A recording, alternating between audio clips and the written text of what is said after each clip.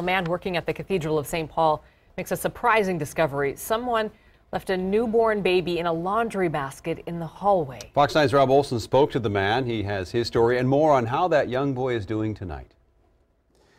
It was 6 o'clock Wednesday evening when Nathan Leonhardt was making the rounds, locking up the place, starting with this door in the northwest corner.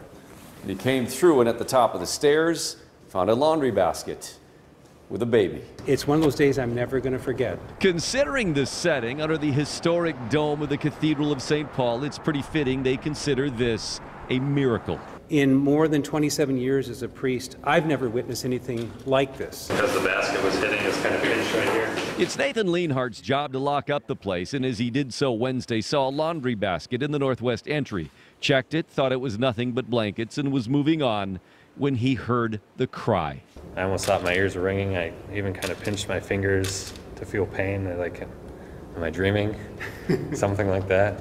It was real. He called the rector, John Ubel, who then called 911, and as they waited for police and paramedics, quickly baptized him, christening him Nathan John. Whomever did this, for whatever reason or reasons I'm not going to judge, but they did feel appropriate to bring the child into a Catholic church.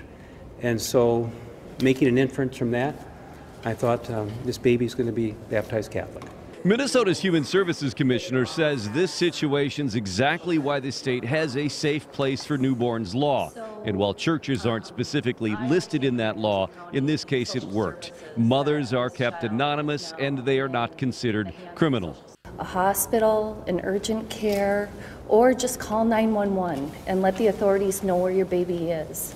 No questions asked, no blame, no shame. The men say they've now heard the baby will be fine and go into the care of Ramsey County. They'll never forget the few minutes they had together before he was taken to St. Paul Children's. They did what they had to do, and that was it. The baby was gone, and I miss him already. The message from St. Paul Police in all this is that they know that there's a mother out there who's just given birth, and say if she needs medical attention, they hope that she goes and gets it, knowing she should have no fear of any kind of criminal prosecution. At the Cathedral of St. Paul, Rob Olson, Fox 9.